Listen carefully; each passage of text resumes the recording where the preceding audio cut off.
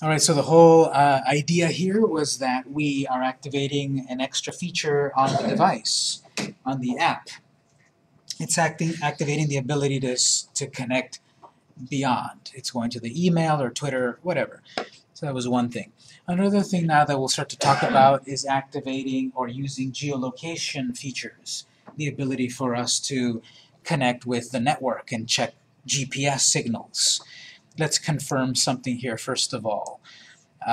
Again, most of these things beyond plain old HTML and JavaScript, are plugins. So to remind me, how is a way that you check a list of all of your plugins? Cordova plugin list. Yes, just a little backwards. Cordova. Let's try this. Go back to your app and do Cordova plugin list. That'll give you a list of your installed plugins. I believe we left the geolocation, in my case, I left the geolocation feature. If I didn't have that, then my geolocation stuff that we're about to do might not work. I left a list, I gave a screenshot of what plugins I wanted in the network folder. I'll put another one with this latest version, and just the little difference is now it's also got the social sharing. And there could be more than one version of these apps. You can go off and download someone else's social app, and it might be better or worse than this one. I don't know. But you have to read what that one does. So I'm going to take a screenshot of this and leave it in the network folder. I guess that'll be like our last version of the plugin list.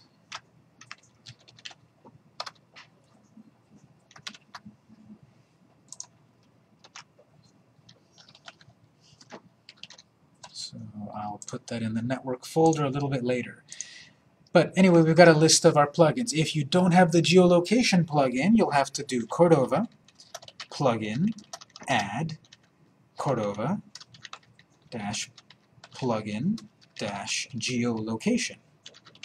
Don't do this if you see it in your list. This is a list of what's in my app, what's usable in my app. If you don't see geolocation, add it. The way geolocation will work is we're going to connect over to Google Maps. We're going to connect to the Google Maps API, API Application Programming Interface. This is a very common thing that a lot of websites do, a lot of big websites.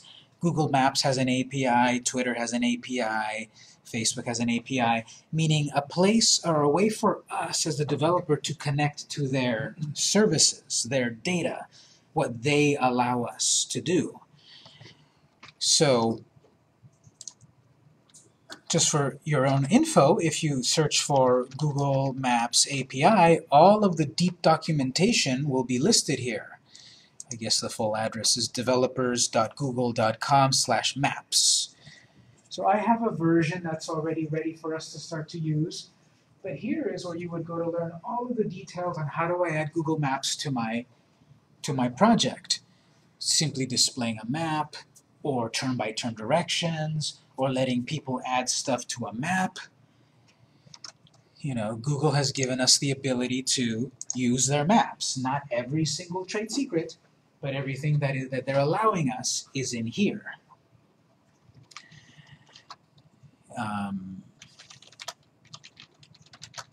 This is an example. Even Marvel Comics. Remember when we did the project a while ago about the Hero database? Marvel has all of their database of 70 years of superheroes available for us to connect to, developer.marvel.com.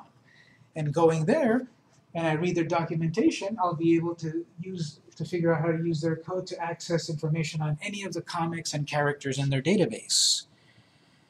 Let me see a quick example. So they're going to give you the code, the JavaScript code, how to access it, and then you have to figure out how to actually use it in your project. You know, they'll give you example code. I want to grab a list of comics. I want to access a character in a particular story. So the code will be listed there on how to use it, and then you apply it. What we're going to work with is the Google Maps. And the thing with any of these APIs from any of these companies, definitely you want to read the documentation because they're not all the same. Every company sets up a way for you to access their data in their way, but it's usually in the format of JSON. I'm looking at this one from Marvel. Getting a character story fetches a list of comic stories featuring a specific character with optional filters. The result and the data is going to be in JSON format. Code, colon, and then a code.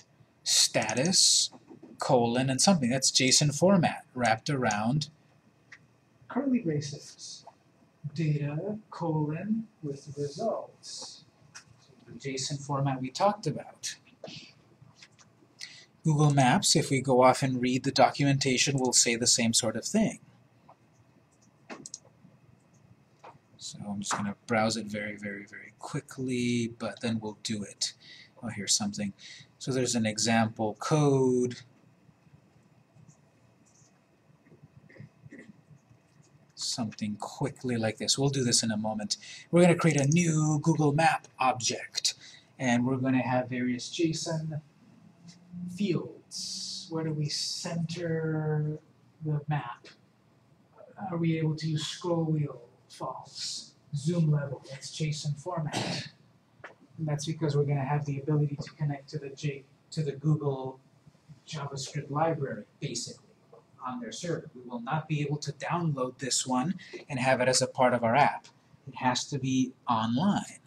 Therefore, we'll also have the ability to check, is the device online? If not, don't activate that feature.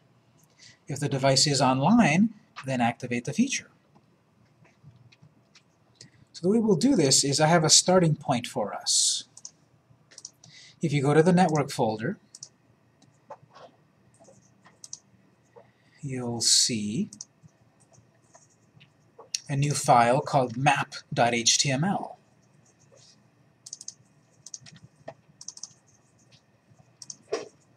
So go to the network folder and copy map.html into your project's www folder.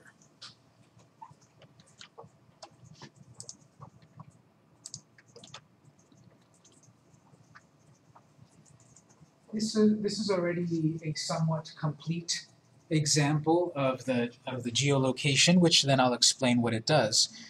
But this is all based on the documentation at Google Maps.api, whatever. And it's put together in a way for us to start to use. It's a separate HTML file. We could integrate this directly into our rest of our code. I'm going to keep all of this separate in its own map file. That means we need to connect to it from our index file. So we'll find a place on our project to have map. We'll click on that, and it'll open the map HTML.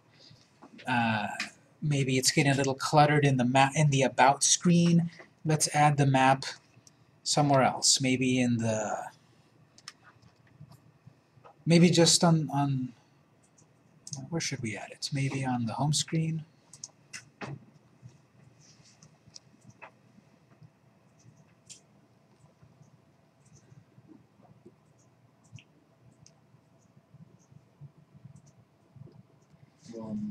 The about section is fine. The about section makes sense? Yeah. Okay, we can keep going there. So in the about section, we'll add another button. We'll say get map or directions or something, and then we will open this file. Okay, so we'll go back to our index file,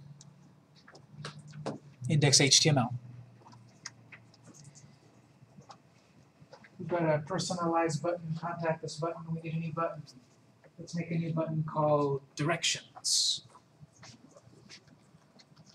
So I'm going to copy that paragraph again, paste it. This one's not going to be anything quite fancy. We just need to open up a new file, a new HTML file. So we don't even need an ID.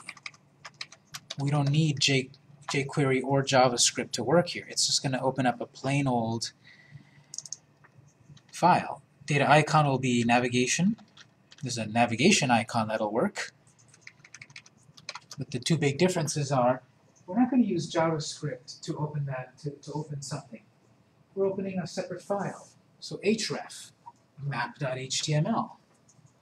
But because it's a separate file, all of this time we've been working in one file, index.html.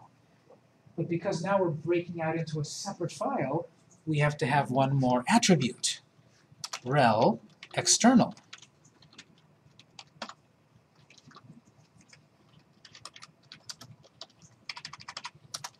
If you go to an external file, from this file, add rel equals external attribute. We never had to do it before because we were within the confines of this index file, which is a few hundred lines long now. We could integrate what's in the map into what we have. I want to keep it separate. It's self-contained. The map container, HTML code, the JavaScript code, it's all self-contained in this one file. So I'm going to keep it as is. But we need the rel external. Not data rel or anything, it's just rel. It's technically plain old HTML. So directions for the directors. Directions to the directors, yeah, directions.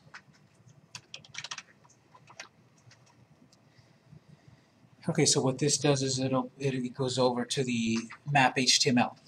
Let's open the map HTML file and see what I've given you.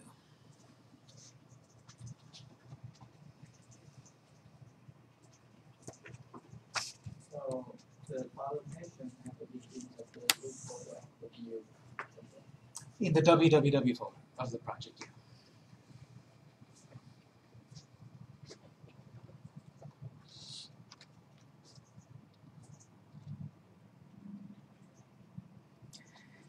Okay, so if you then open the map file, it's an HTML5 file. It has some of the boilerplate stuff we've already seen. It's got a link to jQuery. We were expecting this. So it's going to look like the rest of our project, jQuery. Load custom CSS libraries here. So if I've got some custom CSS in my index file, I should put them here eventually. Then we've got a body that starts up, not that much. Main content. There's a section, data role page, ID map. So we've seen that before. It's got a unique ID. Header, data role header. We've seen that before. Directions. Now there's something here. There's an inline button. There's a button with inline JavaScript, which we usually want to avoid. But here is just a quick way to accomplish something. We are going from the index.html file to map.html. And we need a way to get back from the map.html back to index. There's a JavaScript command, history.go -1. It goes back 1 point in history. We could do that much more complexly by doing, on-click, run a function with history.go. But here it is inline, which we usually want to avoid, but it does the job. That's all we need, not too complex. Notice the syntax. If you want to force JavaScript into HTML, there's a syntax. It's pretty unsightly, so we usually avoid it. And then it has a data role button, data icon back, so a simple back button. This is go back. Directions, H1, an actual article like we've seen before, as always. Something slightly different here, a div, where we're creating it by calling the actual class, where we had something like data role page that defined certain borders and margins and such. We can access those things always via class if we read the jQuery mobile documentation. I want to add the UI bar A, UI corner all, and UI shadow classes.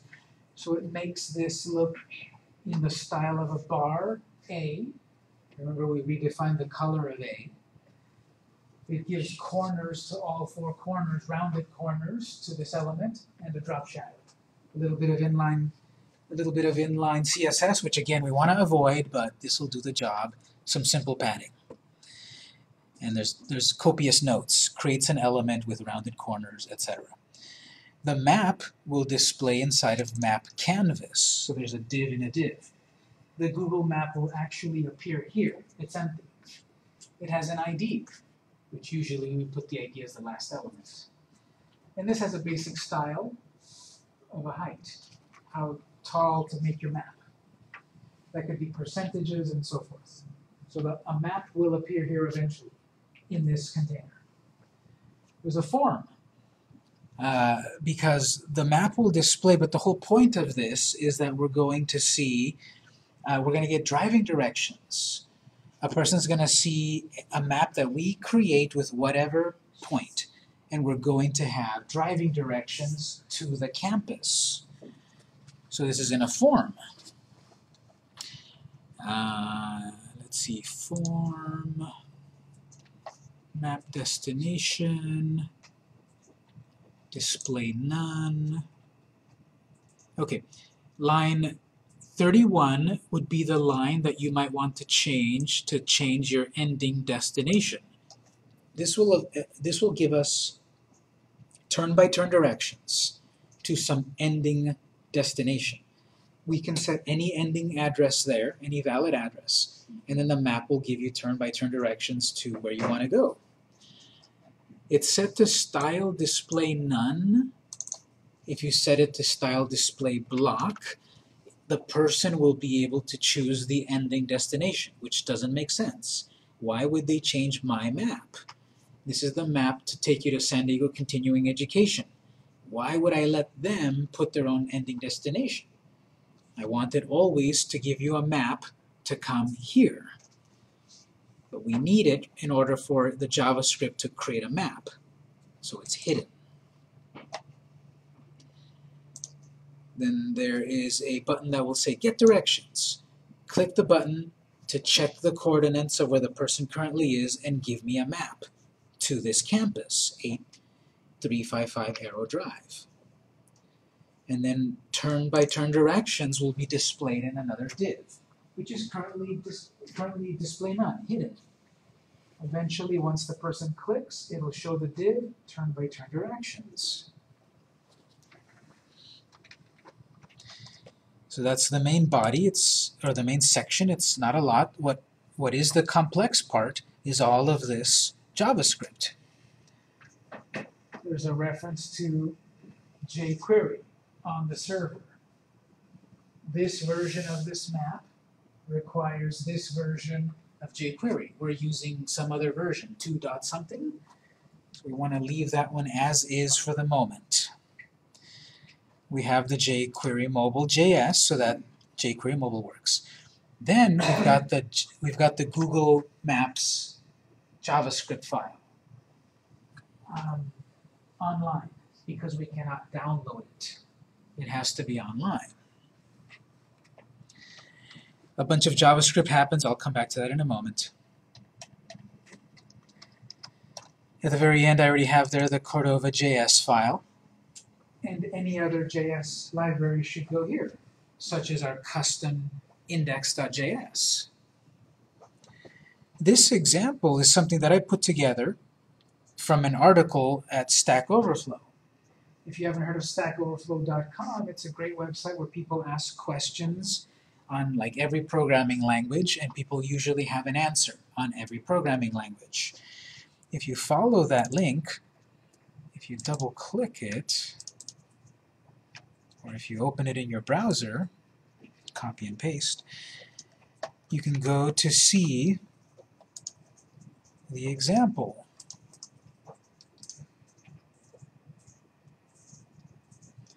There's an example that someone gave of how to create a Google map in JavaScript.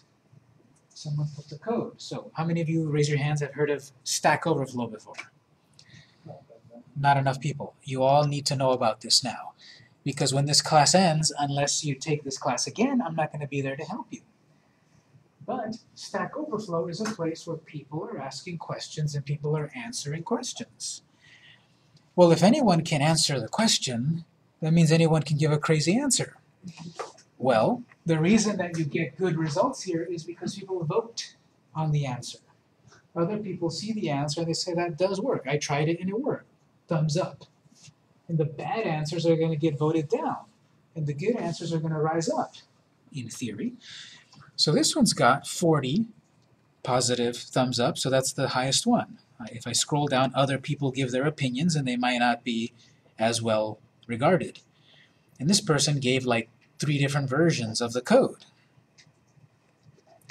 You'll also see what I really like is related examples. How to disable mouse scroll wheel when scaling in Google Maps. 486 answers. So people are giving answers to related things. No answers there yet. Geolocation is possible but inactive. So I like reading the related questions and answers too. I learn even more. Google Maps displaying incorrectly in jQuery Mobile. We're using jQuery Mobile. We might have an error. I might want to read that. Most likely this is going to be the thing about the API key. Data role. Oh, someone said, solved. You had 2 data roles. Page. So Stack Overflow is a global community of questions and answers. It's been very useful for me throughout the years. I look like I have every answer, but if I don't have an answer, I look it up, and I often get the answer from here.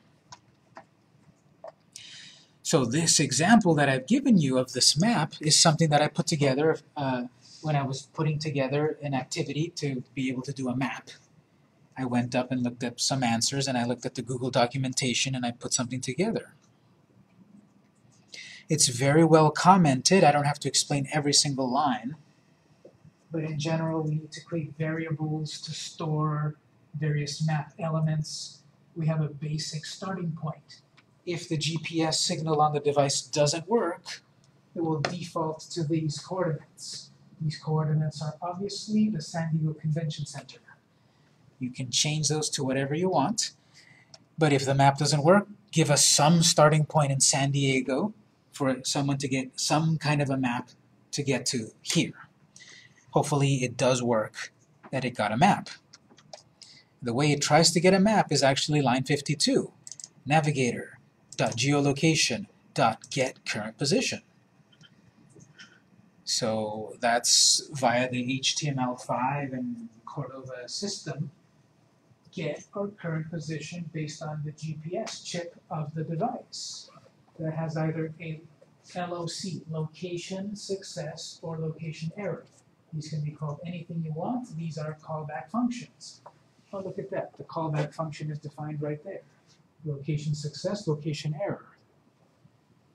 So document on load. We've never seen this one before, but this is the same thing. To the document, to the whole page itself, upon load, specifically the map ID, the container of the map. When the map container loads, check the GPS coordinates. If we have a location success, run an initialization function based on the position object that we got from the GPS chip. The position object includes coordinates of latitude and longitude and altitude and other things. To know how that works, we can, you can go off and look up get current position.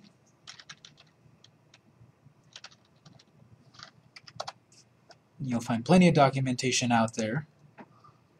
Here's one from Mozilla, which are technically the inventors of JavaScript. You can go over here and you'll see, okay, how does navigator.geolocation work? What are the possibilities? Lots of specifications and all of that info, examples. But this position object also, if your device is capable, stores altitude and velocity, things that you can then use. So there's an initialization function, which is defined here. I'll get to that in a moment. There could have been a location error. Okay, function loc error takes the error callback object, initialize ourselves what's basic lat and basic long. Right here, basic lat, basic long. The coordinates to the San Diego Convention Center. If there was an error attempting to get the location, initialize our map to the convention center. And then also in the console, give us some output.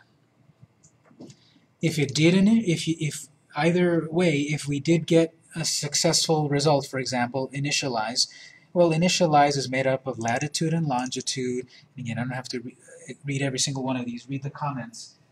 But this is then using Google's code to create a new Google map and initializing ourselves map with a zoom level. How many zoom levels are there? Well, I would read the documentation and it would tell me there's 20. Put the right one that I want. I would center the map. What kind of map do I want to show? Right now I'm going to show a road map. How many more are there? I go read the documentation and there's others like elevation or topography or whatever. Road map. I set my map and the marker, the little pin that appears on the map. Set the pin's position on the map and put some text. Here's where you are. I can change that. I can make a little change right there for it to say something else. There's also an info window. If you click on your pin, we get a pop-up that says your current position is latitude and longitude. That can be changed in those quotes. Most of the things here you don't really need to change, but based on the comments that I've written and the logic behind it, you can figure out some things to change. There's calculate route. Calculate route comes from, so what I just said is about just showing a map of where the person is. Below the map, we saw that there was a button directions. On click of the button directions, run the calculate route function, which is what's coming up right here. Various things need to be set up. Map destination val. Map destination is that input field where we have predefined the address to this campus. So if you change that to your home address, when you click the calculate, when you click the get directions button, it will make a calculation of where your current location is, your destination location. It'll connect to the Google server and make a map.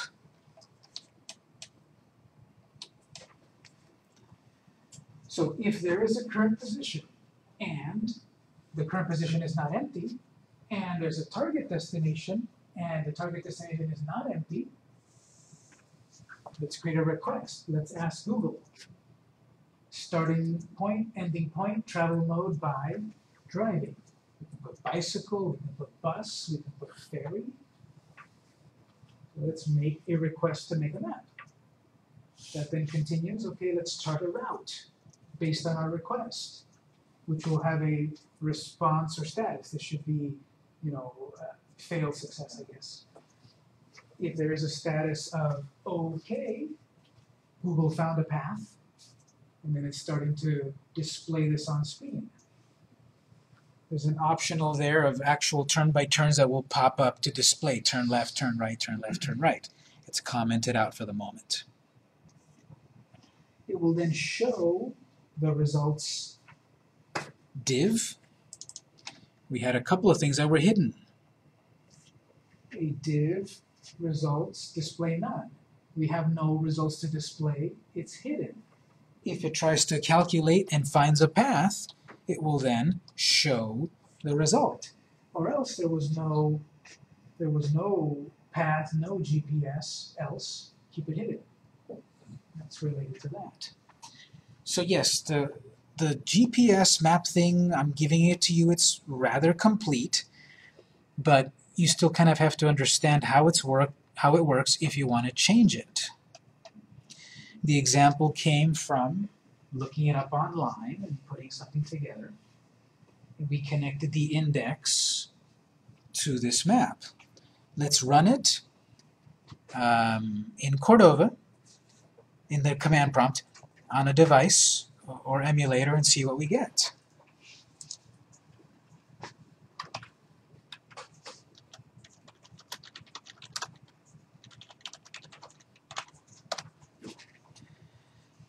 Most likely there will be a little issue, which we will see what it is. But I'm going to run it on my device first. I'm also going to run it in the browser just to see it in a different way. Okay, here it is. So it's coming, it's loading on my device.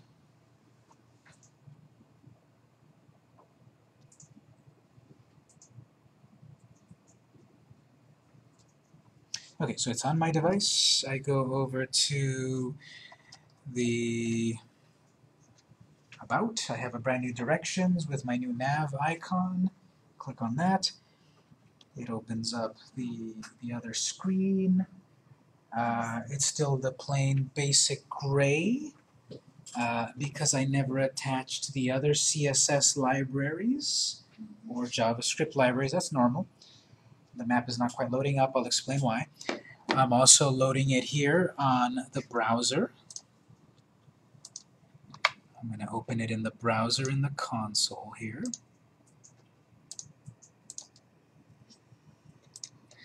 I'm then going to click on that icon. I'm going to scroll down to directions. A new screen loads up. Just ignore that for a moment. The splash screen is going to go away in a moment. And the directions screen again. It's plain and gray because I never added my custom style. Map's not loading up yet. It says get directions. Message over here. Google Maps API warning. No API key. Very recently, Google changed things. You used to be able to access a Google Map for free. You could connect to the Google Maps and make up any map and do what we wanted to. And since I've been teaching this class a while, it's always worked. Very recently, they changed this so that now you need an API key. How do I get an API key? There's a link there. So we're not going to go through the whole process, but you would need to go through the process if you wanted this to work. What's going to happen here is, it says, you're trying to use Google Maps, you need to get an API key. And it is still going to be free if you're not doing like 10,000 connections to the map. Once you do a lot of connections, then you have to pay Google. But for our, smaller kinds of apps, we should be okay. So if you follow that link, eventually it takes you to the Google Maps, obtaining an API key, and the process will be here.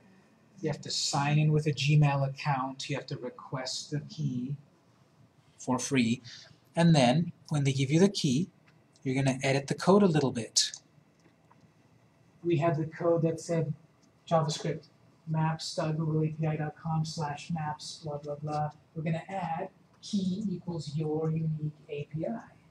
I can't give you an API here. I have to make one for myself, and then it's for myself. But reading the documentation here, eventually when I get my key, we need to change this line right here. Google Maps / whatever, semicolon, key equals whatever your key is. Then it'll say, okay, you're a real developer. We'll let you use our maps. The map will load up. Right now, it's not loading up because we don't have the key. Yes? Can you share the key? You don't want to share the key. You don't want to share the key because then someone else is using your credentials. Oh, okay. Is this key used in multiple projects? Used in what? Like different apps. If I create different apps, you create different maps. You can use the same API key on different apps, yes. So that's a little annoying.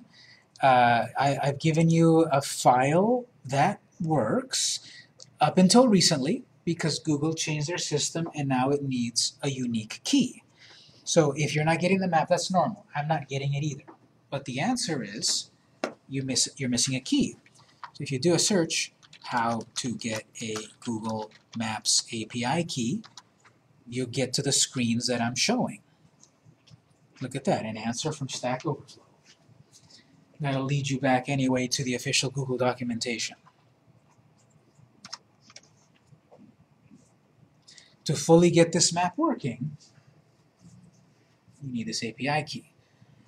The reason I'm leaving it at this point is, depending on the kind of app you're trying to create, of course, you may need the map or not. You may need these steps or not. This app that we're testing together and working on, and if you manage to upload something to Amazon and haven't submitted it, if you want this extra feature, you need to get it to work before you submit it to your app store, because someone's going to download your app and they say the map doesn't work. They're going to give you 1 star. So you want to make sure it all works. You have to go through the process of then getting the key. That's something that you can do on your own. So when you go back to the errors and You should see an error, not really an error, a warning, but that's an error. A warning should be telling you you're missing the API. And there's the link going directly to, I'm going to put that link in my network folder also if people want the direct link, but the answers are there. So in the network folder, I want to say map how to get a key, an API key. And then the link is going to go directly to the Google screen. It's very straightforward. You need a Google account. You already have a Google account if you've got a Gmail. And you follow their steps. They'll give you a secret code that's only for you, and then you apply that secret code into the code.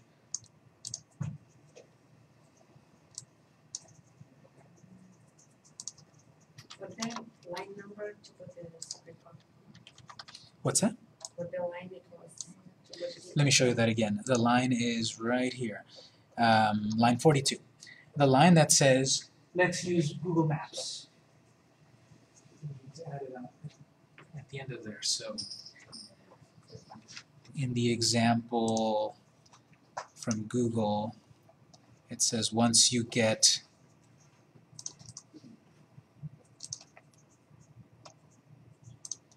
it says here, so once you, it says step 1, get a key. So we follow the steps. Then step 2, then to actually use it, where you have your script that points to the Google Maps, we then need to add one more item. Key equals your key. So what it would fuller be actually is and, because we have the attribute key equals your key and any other attributes like call back to initialize, not necessary. So you leave that V or the value? Yeah. Whatever that thing. I believe that's V for version of the Google map. Key equals your key. The example on the Google also then says and init initialize equals something. You don't need that one because you've got initialization happening down here. So that's how then to complete this. And ampersand key equals your key. Yes. There's also unexist hypertext JavaScript. We don't need that. All the script that we're using is JavaScript, but they're being super specific and saying if you're using this, it's technically JavaScript, so we don't need that part. Now I do see it's also slightly different at the beginning here. It also says async and defer. This is a newer way that probably would be okay to add. This is a newer way to load up our JavaScript. Deferred loading and asynchronous. I'm going to say, yeah, that might be a good idea to add. So script async defer. What's happening there is that usually when we load JavaScript, everything stops. We get to this point, load that. Then we proceed. Then we proceed. If we add asynchronous and defer, we're deferring when this will load up until some time later. And asynchronous is let this load in the background while other stuff happens. So it might even be useful to put it up on this first one Not on our local one, really, because it's local. It loads up at the time that our app loads up. But these are loading up from a server. So defer when it loads, asynchronous. I'm still not quite sold on defer, because if our app relies on these things, there will be a moment where the app will look weird while it loads, so I don't know why we want to defer loading. Maybe just async is good, but you know, Google's example was that, so I probably wouldn't change it. That would make sense to me. Load up that JavaScript asynchronously, or maybe it's smart enough, the browsers nowadays are smart enough to do them both. Maybe it is in order. Start loading it asynchronously, but defer it. I don't know. So this is the map. For it to fully work, you need the key. You go get the key on that website. I put the link on the network folder. And then you add it to the end of your code. And key equals your key.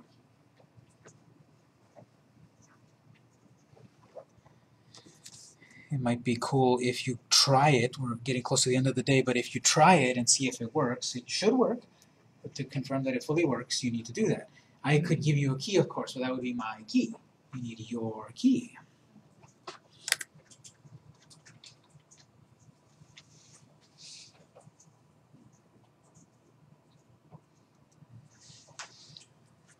So we'll end the main lecture in a moment, but what we added today was social sharing ability, email sending ability, a map, which needs still a little bit more setup if you want it to fully work.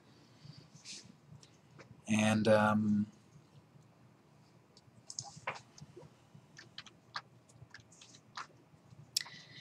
here's something fun, actually.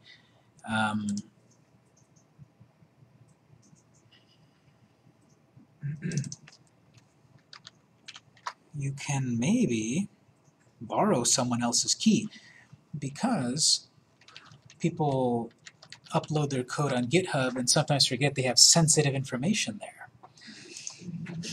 So maybe if you search GitHub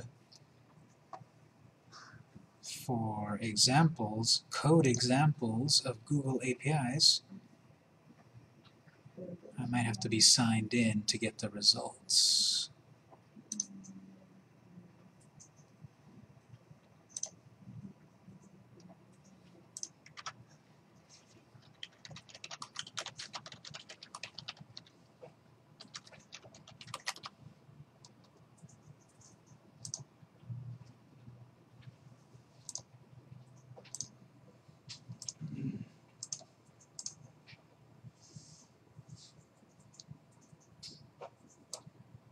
So I'll put my example code in a moment, but I'm just curious here. What if someone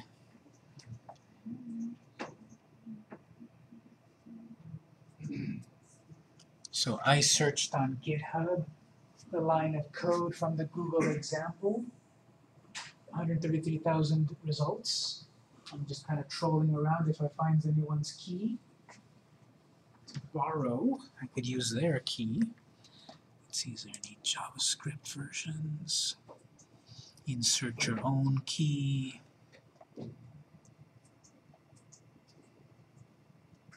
Yeah, that might be someone's key right there. Gold iron hack, you just got hacked. Okay, so that looks like the real key. I'm going to borrow it. Does it matter whether you have that version or not?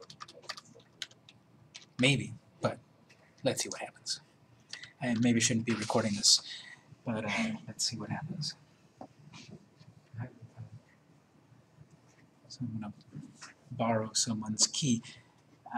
I don't want to blame the victim, but you shouldn't have put your keys up on a public repository. No, it's a hacking class. Mm-hmm. Let's see what happens here. So my app is loading. Let me also open my console just to see something.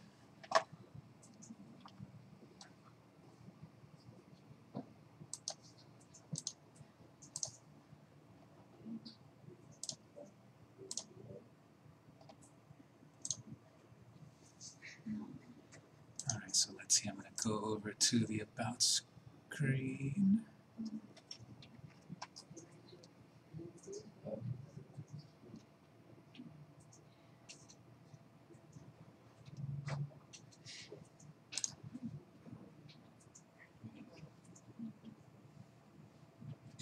Go to Directions.